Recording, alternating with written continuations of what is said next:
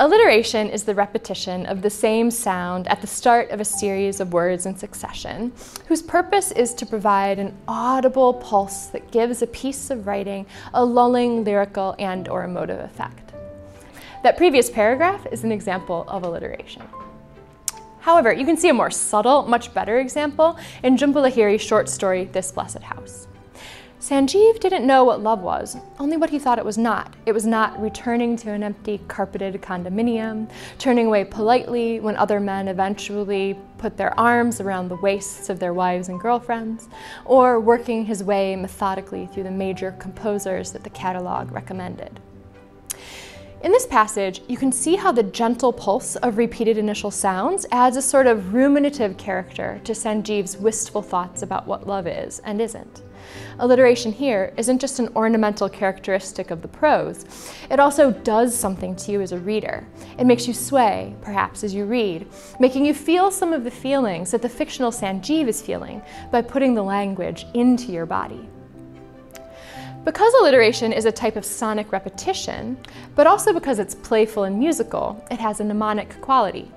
That means it helps you remember things. For this reason, alliteration is often used in the corporate world. So for instance, TED Talks, DoorDash, Dunkin' Donuts, and PayPal. These companies probably wouldn't be as successful if they were TED Speeches, Porch Dash, Dunkin' Pastries, and PayFriend. Repetition legitimizes. These business names are easy to remember, but they also somehow feel more trustworthy than their non-alliterative alternatives. Alliteration is a powerful rhetorical tool then, but it's also incredibly important to English language literature and poetry. But to find out why it's so important, we need to travel back in time to some of the earliest extant examples of the English language.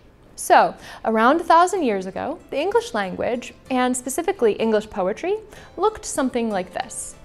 Nu schulen herien, heaven riches word, mechtor is mechty, and his moje thank. Work wolder fadra, swahi wundra jues, etchedrichten, or astelide. Now, you don't need to know Old English to hear that these lines of poetry don't use end rhymes like many more traditional English poetic forms do today. That's because English poetry for many hundreds of years couldn't care less about end rhyme.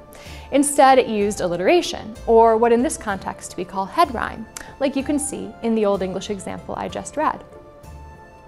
The reasons for this have to do with a couple qualities of the English language and other related languages in the Germanic language family, like German and Old Norse.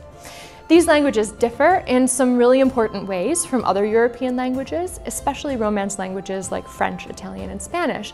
And these are languages that often use end rhymes in their more traditional poetic forms.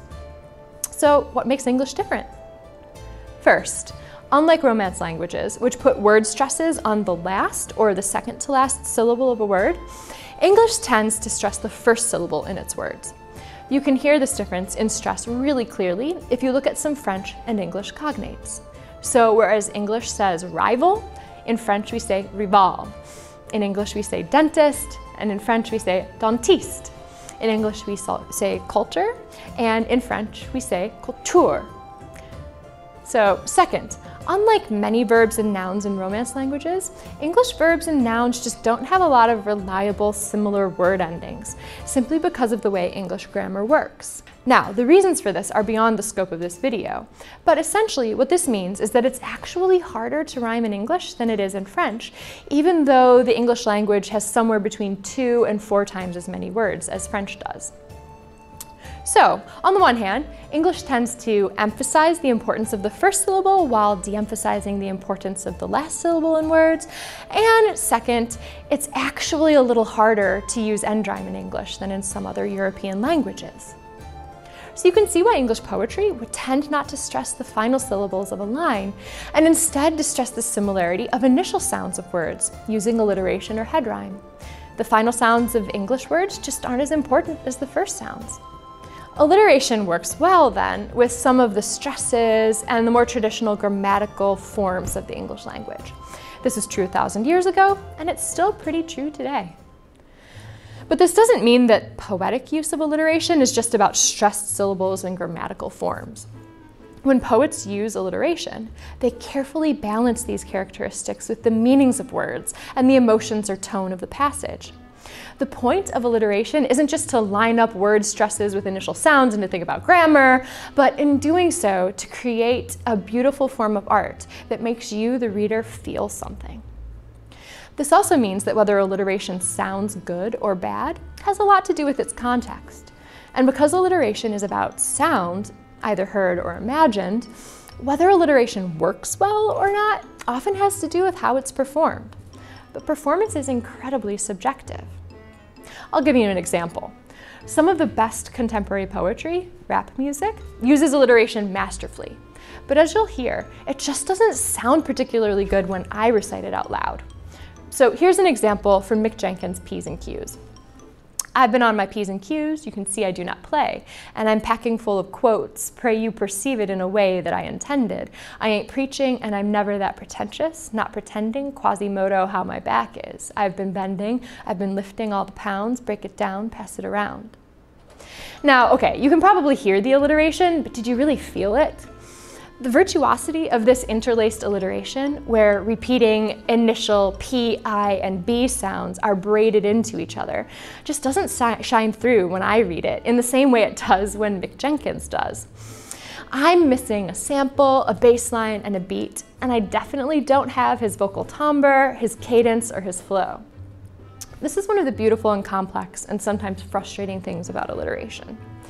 Because it's a rhetorical technique that's built out of the idea of sound, the quality of an alliterative line, how effective it is, often depends on things that happen beyond the written word on the page, whether that's in your actual ear or in the ear of your mind. So, next time you encounter alliteration, don't just ask yourself how the alliterating words match up with the important words in the sentence or poetic line, although you should definitely do that. In addition, ask yourself how it sounds when you read it out loud, and what it might have sounded like when its first performers performed it.